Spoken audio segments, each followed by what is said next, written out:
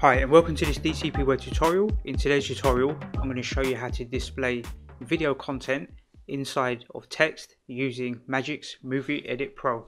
Okay, so on my desktop I've got this folder, and inside this folder I've got this one video clip. I downloaded that video clip from Pixabay. I'll put a link to that in the YouTube description. Let's go ahead and open up Magix Movie Edit Pro, and we just drag and drop this fire clip onto the timeline. So the goal here is to use this fire clip but have some text and then display this fire clip only where the text displays. So to do this we actually want to use something called GIMP, which is a image editing software. You can do the same logic using Photoshop, so if you have Photoshop you can use that too. Okay, let's go ahead and open up GIMP. So I've got GIMP software here, and I'm going to go to File, New, and we'll create an image which is 1920 by 1080 at 72 dpi resolution, and we'll click OK here. The rest of the settings you can leave them as they are.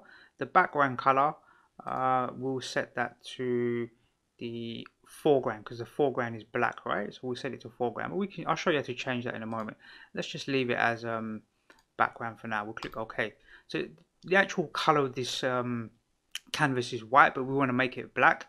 The background is here white and the foreground is black like this. So we just want to make this black. So let's go to the paint bucket tool, and we can just click on the canvas and change it to black like this. Okay, the next thing we want to do is add some text. So let's click on the text tool, and we'll click on the canvas, and we can type anything we like. I'm going to type in, let's just type in awesome. So I've typed in this text awesome. It's really hard to see, so I'm going to press Ctrl A to select everything, and I'm going to go to the color tool here and set it to white. I want the text to be white and the background to be black. Let's select the move tool, and we just drag that towards the center of the canvas, somewhere centered out nicely. Around here should be good. Now we just want to export this file, so let's go to File, Export As, and we'll go to my desktop, and we'll go into this folder, and we want to save this as a JPEG file. So let's just call this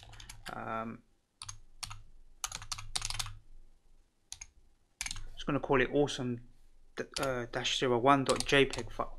So let's save this, export, and we'll export it, and we can set it to 100% quality, it's fine. And we'll click export. Let's minimize this now. Okay, so in this folder we have this JPEG file. It's just a black background with the white text written across the top. So what we want to do is take that text and drag and drop it onto the second layer. It should sit the layer below the video clip. Let's click on that text, go to the effects and scroll down. In the video effects section here we want to scroll down and select mask generator. Click on that and then click apply effect, and what we want to do is invert it. So click invert, and you'll see it's all a white background, but you're still going to see some of the the fire or whatever it is in the slightly. So you want to just change the height in.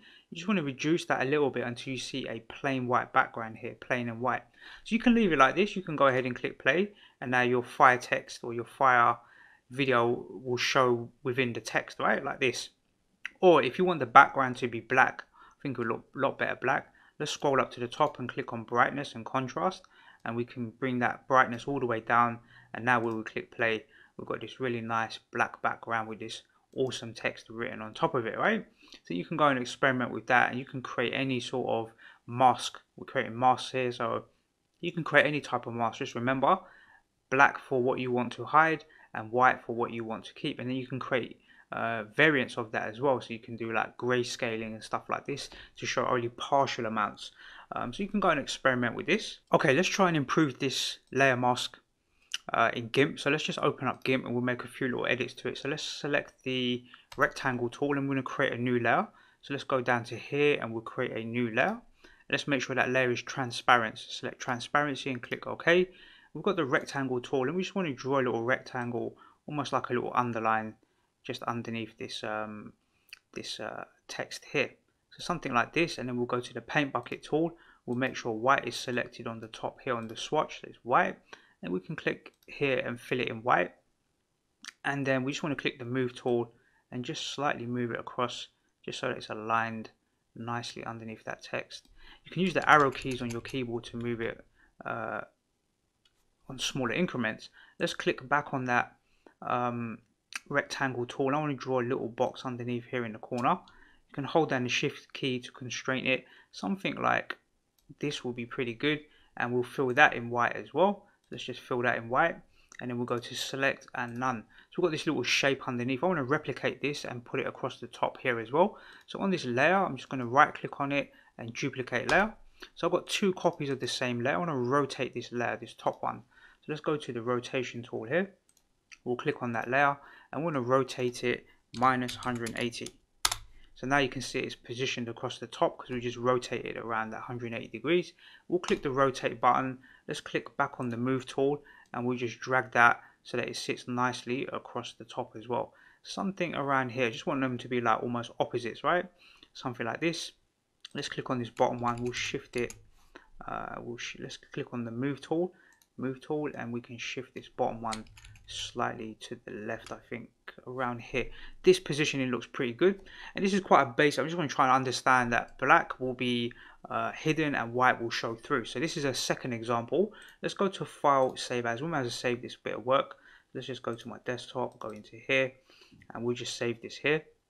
It's worth saving this GIMP file. Then we can export it again. Export as, and we're going to save it as Awesome 2 version 2. Let's export that and let's minimize this, and then we'll get that folder open. Let's just get that folder open and we'll open up Magics, and we'll take this second version and drag and drop that onto the timeline.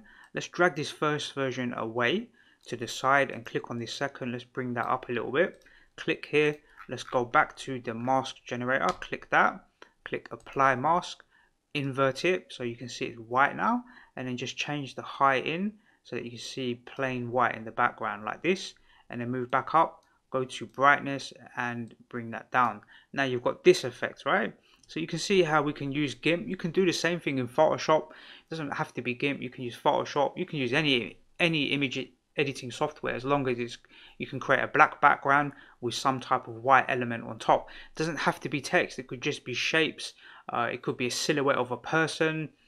It could be anything. It could be your logo. It could be anything you like, right? But just black background, white text or white elements on top. So then we'll click play now. Now we can see only those particular elements show through. So let's go ahead and click the save button. That's how you go about using Magix Movie Edit Pro to display video content inside of text. But remember, you can use any type of shape. It doesn't have to be text. It could be a circle shape, could be anything that you like. As long as it's a white color, you're good to go. So I hope you find this tutorial useful, and I look forward to seeing you in the next DCP Word tutorial.